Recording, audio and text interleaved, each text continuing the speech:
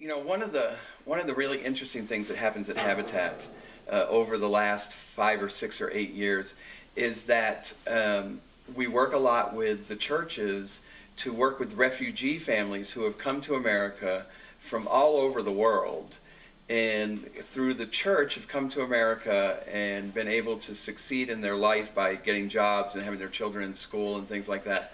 And then just recently they've been starting to qualify for Habitat houses, wanting to live the American dream now. And you know, if they came from Liberia or somewhere like that, that they never really got to own a home, now they're here. This end of next month we'll be doing 10 house dedication, and several of those houses are going to be refugees that came from other countries.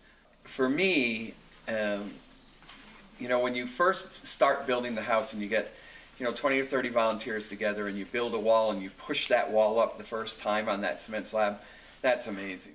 The father went around and picked up everybody that worked at Habitat and lifted them right off the ground and cheered, and with thanks and great pride that he was able to provide for his family a new home. I have goosebumps now just talking about it.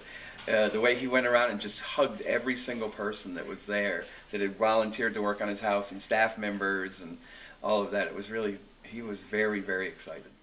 But when you cut the ribbon and the family is there and all of their friends are there, their friends from work, their friends from church, their friends in the community, maybe even relatives from the home country, and you cut that ribbon, and it always happens where usually the youngest child, or an 8-year-old, 9-year-old, 10-year-old, who for the first time in their life is getting their own bedroom, and they want to show it to everybody, that's strong emotion for that. I always like that part where, this is going to be my room. And in his past, up to that point, he may have been sharing his bedroom with 3 or 4 other siblings, Now all of a sudden he's in his own room. It's exciting.